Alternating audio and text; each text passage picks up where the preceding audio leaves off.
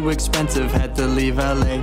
So I got into my car and I went away to the big estate, playing poker every day, going all in with these fish like I'm at an all-you-can-eat buffet.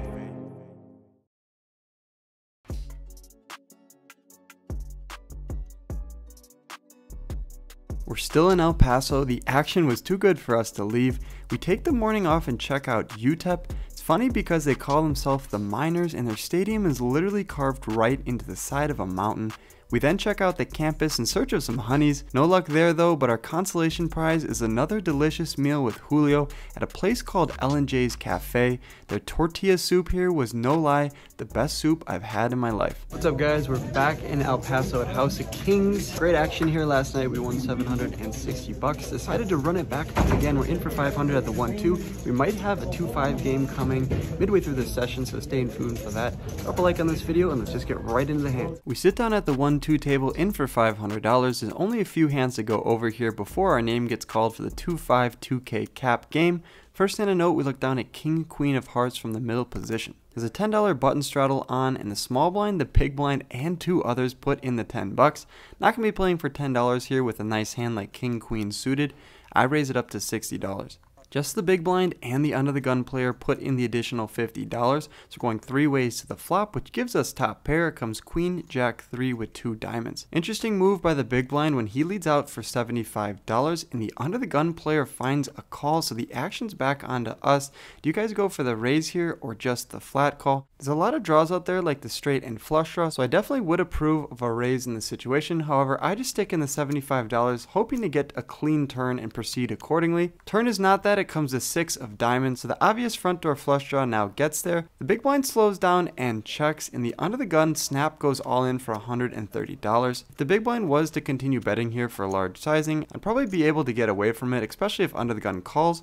But when the under the gun just shoves all in for a little bet here of $130, I find a call, not thinking the big blind is too strong. Great news for us when the big blind folds. No more action to go into the pot. The river comes the 4 of clubs, a pretty safe card. The opponent turns over ace king with the king of diamonds. Not really sure what he was doing there. Probably trying to represent the flush and get us both the fold, but he didn't have a lot left in his stack. I call him and we're going to take down that $700 pot with our pair of queens. Second hand here, we look down at pocket kings. The button straddle is on to $7. I raise it up to $22. There's 4 callers, so going 5 ways to the flop here with a premium. Flop's pretty good for us. It comes 9-4-3 with 2 spades. With $110 in the pot and going very multi-way here, I decided to bet $65. Cutoff's the only player that puts in the calls, going heads up to the turn, which pairs the 4. It comes a 4 of clubs.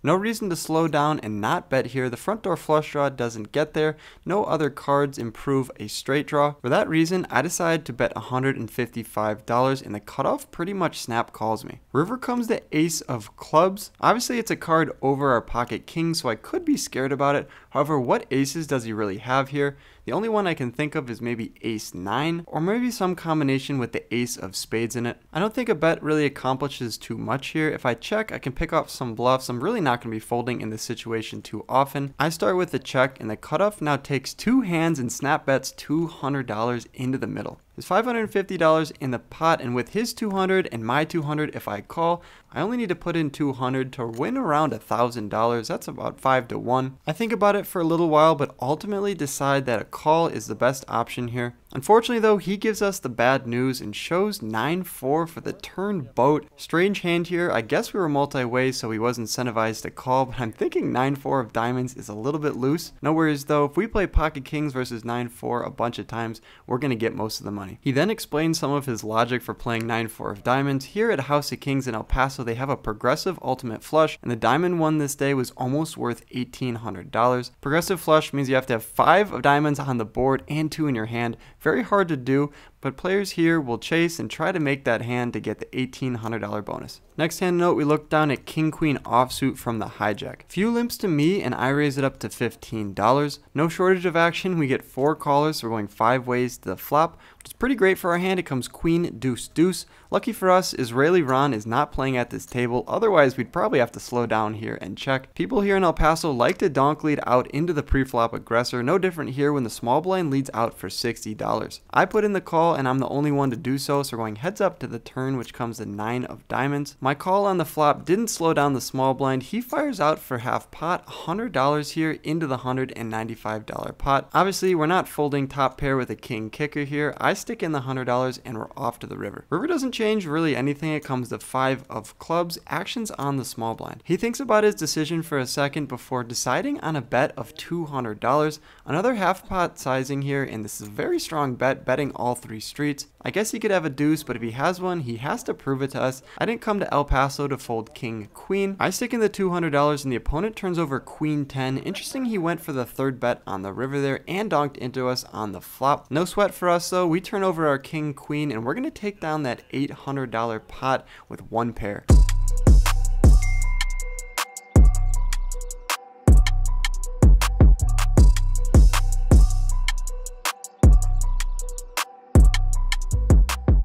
Last hand from this 1-2 session, we look down at pocket kings with 900 in our stack. I'm under the gun, so I raise it up to $15. We only get 1 caller from the middle position, and we're off to the flop. Flop comes king, jack 7, bang, we flop a set. Having this board absolutely crushed, I start with a check, hoping the aggressive opponent will fire out into us. He doesn't do that, he checks behind, and we see the ace of hearts on the turn. The ace of hearts will connect well with my raising range. It'll also connect well with his calling range, so for that reason, I decide to get tricky and go for the check raise here. I check it over to the opponent, and sure enough, he decides he wants to bet. He fires out for $30. Our plan worked out pretty well. I'm hoping he has a hand that has an ace in it, maybe even better for us, a hand like ace jack or ace 7. For that reason, I check raise him to $90. No more action coming our way though. The opponent finds a fold, so we show our flop set to the table and rack up our chips and head over to the 2-5 table.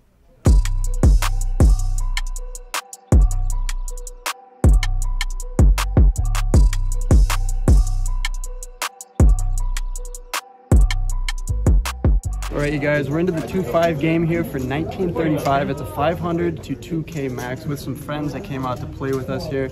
Got out of that 1-2 for a profit of like 430 bucks, I think. So not bad. Gonna try to run it up here for a couple hours and then hit the bars. Let's go. And run it up we did. Into this 2-5 for 1935. We took the 935 from the other table and added on 1,000 cash. First hand and note, we look down at queen jack of hearts.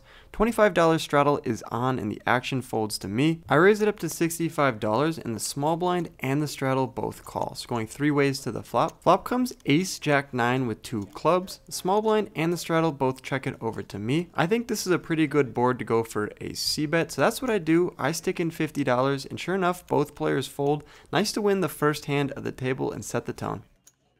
We then look down at king jack offsuit from late position. Under the gun straddles to $15 and I raise it up to $40. When the action folds back around to him, he shoves his entire stack all in.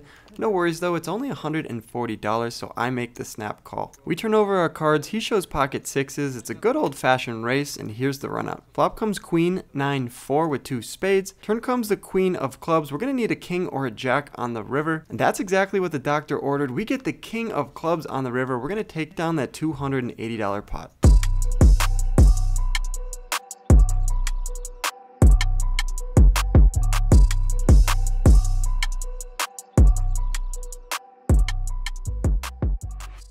With 2,300 in our stack, we look down at pocket 10s from the small blind. $15 button straddle is on, so I'm going to 3-bet him here to $50. Only the button finds a call, so going heads up, out of position to a flop. Flop comes jack 9-9 rainbow. And having a pair on this board I think is pretty valuable, so I decide to go for a $60 bet. The opponent doesn't think for too long before sticking in $60, so we're off to the turn. Turn gives us a boat. It comes the 9 of diamonds. And I don't really think there's too much value to get from here. If he was floating us with ace or king high, I think he'll just fold to a bet here on the turn. If he has a jack, he's obviously not going anywhere now because all jacks are chopping. For that reason, I decide to go for the check and he checks behind. When the river comes to 5 of spades, I have the same logic here. I don't think a bet accomplishes too much. However, when we check, he could think that we're weak here and just giving up on the hand. He could go for a bet, we could call him off and potentially win with our pocket 10s.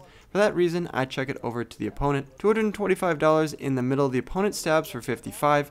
For the reasons I just listed, I find a call here. Fortunately though for us, the opponent had king jack offsuit, so his boat is better than our boat. He's going to take down that $335 pot. We then look down at pocket kings for the second time tonight, this time on the button. Few limps to me and I raise it up to $30. Small blind min clicks it back now to $60 and the action folds back around to me. Having a strong hand like pocket kings, I think we need to go for the raise here. I'm done folding pocket kings pre-flop, never again. I make it $165. The opponent's not one to shy away from action. He throws in the additional $105 and we're off to the flop. Flop comes 10, 7, 4 rainbow and the action's on the small blind. He thinks this is a good board for him. He goes all in for $400. We make the easiest snap call of our life here. If he has pocket aces, so be it. Run out comes a 7 of hearts and the deuce of spades. Really shouldn't change too much, and sure enough the opponent turns over ace 10 of clubs for top pair with an ace kicker. No good, sir. My one pair beats your one pair, and we're going to take down that $1,150 pot here, and we're loving the action here in El Paso at House of Kings.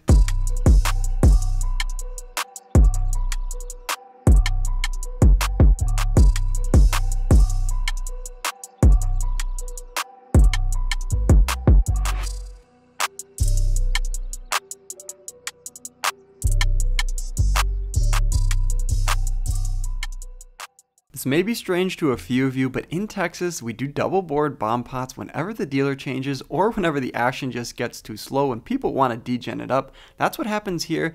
And recently with my luck, whenever I play these double board either PLO or no limit hold'em bomb pots, I always wake up with premiums. No different here when we have 2750 in our stack and I look down at the ladies. Bomb pot means no action pre-flop, so we're going to see two boards here. First board comes Jack 7 6, so we have an overpair, and the second board comes Queen 3 deuce. Bang, we flop a set. With 9 players in, there's $90 in the pot. Action checks to me and I bet $50. I think an overpair and a set is going to be good at least on one of the boards. I want to protect my hand on the bottom board against the flush draws, even though players really aren't going to fold. Player to my left and the cutoff, who we just beat in that pocket kings versus ace 10 hand, now min raises me again to $100. Nobody else wants to play in this bomb pot, so the action folds back around to me. I think a call is a mistake here, giving him good odds to beat us on one of the boards. For that reason, I click it back to him for $280. The opponent likes his hand a lot. He sticks in the $280 and we're off to the turn. Top board comes the 4 of clubs, shouldn't change too much, and the bottom board comes the 6 of diamonds. There's $650 in the pot and he only has around $600 left in his stack. If I go all in here, it'll put a lot of pressure on his hands. Maybe he'll fold and we're scoop the pot. If not any calls, I think I at least have the pocket queens hand locked up, unless he has some crazy hand like 4-5. For that reason, I rip it all in around $600 effective. He says it might be a short night and he sticks in his chips. Oh man, we're in for a big one here, an $1,800 pot. The first board comes a 9 of spades, the second board comes the 8 of hearts. I turn over my pocket queens expecting to be good on the bottom board at least, and he turns over pocket threes. What does that leave him on the top board? Just one pair. Ours is better than his, and on the bottom board it's set over set, baby. We take down this almost $1,900 pot. Amazing luck for us. You got to play the double board bomb pots. It's great action, and occasionally you'll get scooped, but occasionally you'll win a massive one.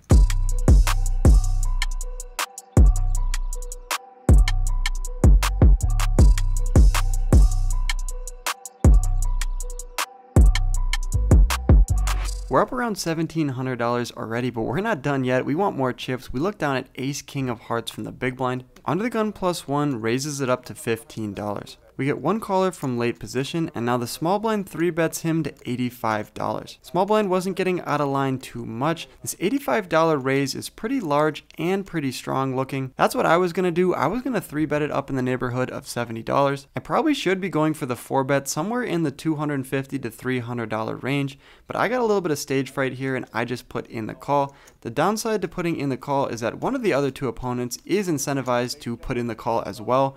That's what happens when the middle position player puts in the call and we're going 3 ways to the flop. In between two other opponents, no worries for us though. The board comes ace 7-7 with 2 diamonds. We should be good here unless the opponent has pocket aces or a 7 in his range. Small blind slows down and checks now. This is indicative of a pocket queens or kings type hand. Action's on me. I don't want to check it over to the middle position player and have him check behind, and a diamond comes off on the turn and now it gets messy. For that reason, I decide to bet $100. Not expecting the middle position to call with too many hands, but he surprises us and throws in 4 green chips, which brings in the small blind as well. All 3 of us are still in the hand and off to the turn. Pot's getting big now, $570 in the pot, and the small blind checks it over to us for a second time. With 2 opponents in the hand and 2 flush draws available, I think I need to size up now and make a chunky bet. That's what I do with 570 in the pot. I bet 380. If someone has a worse ace, they're going to be in a tough spot here, or if they have a diamond or a heart draw, I need to charge them to draw to that type of hand. Middle position player quickly gets out of the way, and the small blind comes to the same conclusion and folds as well. Nothing wrong with taking down a $570 pot though. Another one coming our way. That's why Wolfgang is big. Wow. We're running really hot at this table, and that's no different here when we look down at pocket aces. Under the gun raises it up to $25, and I 3-bet him to $75. Antoine and the other players get out of the way, but the under the gun finds a call, so we're heads up in position to the flop, which comes 6-6 deuce with 2 spades. Under the gun checks it over to me, and I make a 1/3 pot size bet here for $55. Under the gun now goes for the check raise, and he makes it $155, so $100 more to us. I can see why he's doing this, because if we don't have a pocket pair in our hand, this board does not connect at all with our pre-flop raising range. Ace king, ace queen, those types of hands are gonna miss here unless we have the spade variety. Little does he know though, we do have the ace of spades in our hand, which is important. Obviously not gonna be re-raising him here and not gonna be folding pocket aces. I stick in the $100 more and we're off to the turn. Turn shouldn't change too much. It comes the 9 of clubs and there's $467 in the pot. I'm expecting the opponent to slow down with any non-made hands. If he was just trying to take down the pot on the flop, he should just check it over to us here and we can confidently go for a bet. That's not what he does though. He fires for around 60% of the pot, $305. Hands that we're worried about here are obviously ones that contain a 6 in it. I don't really know what he's doing this with. If he has a flush draw, we have the ace of spades in our hand, but if he has kings or queens, he's overvaluing his hand, and I think it would be a mistake to fold here on the turn. So I stick in the $305 and we're off to the river in an over $1,000 pot. We're looking for a clean river, and that's exactly what comes when the deuce of hearts peels off on the river. Thank you, dealer. Even better news for us is when the under the gun position player checks it over to us. If he had a 6 in his hand, there's no reason why he'd check here. He'd probably just rip it all in because he's chopping against any other 6s. Like I'd have one though in this spot. When he checks it over to us, I'm putting him on a value hand, like something between 10s and kings, something that we cannot check behind. We need to go for that third street of value here. I decide if he has a hand like kings or queens, he's probably going to pay us off for anything between $400 and $700. For that reason, I size up to $675. We get this super cool footage from Antoine across the table. The opponent is obviously very relaxed. The lady's hand is down his shirt. Is this a wraparound? Is this a reach down? I don't know. Let me know down in the comments what the heck is going on with this opponent next to me. Hoping that's a distraction for him here, and he's going to find the wrong call, and sure enough, bang, he throws in a chip. One chip indicates a call to the dealer. I turn over my aces, and the opponent sheepishly turns in his cards. That means we win the pot, $2,400, the largest pot I've won on this road trip by far. Drop a like and a subscribe right now if you aren't already. The action is only going to get crazier from here, especially now that we're up almost 4K on the trip.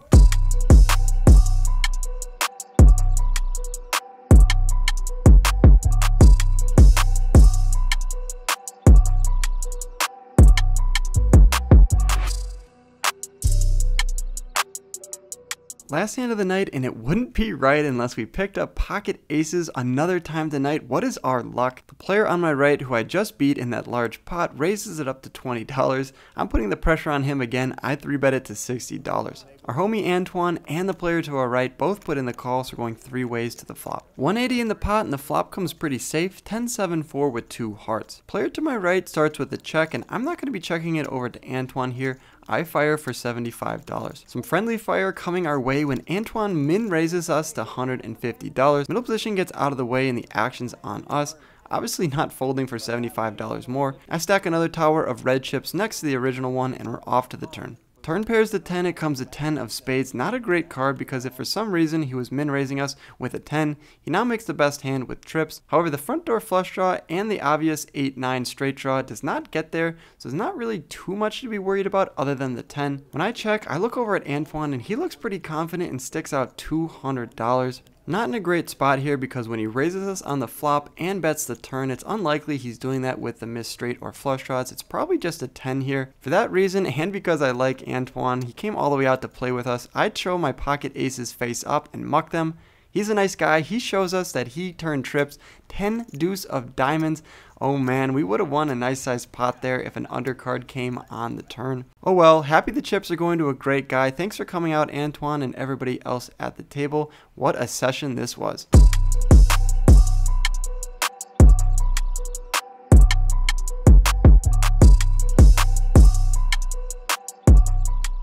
Alright you guys, that wraps up the craziest session on this vlog and in my poker career. We got out of that 2-5 game for, let's check the sheet, $4,500. So a net profit of $26.10 on that one. And then if you add in the $435 we won at the 1-2 tables, that brings us up to $3,045 of profit on this exact session. Here's how we're doing in the overall road trip.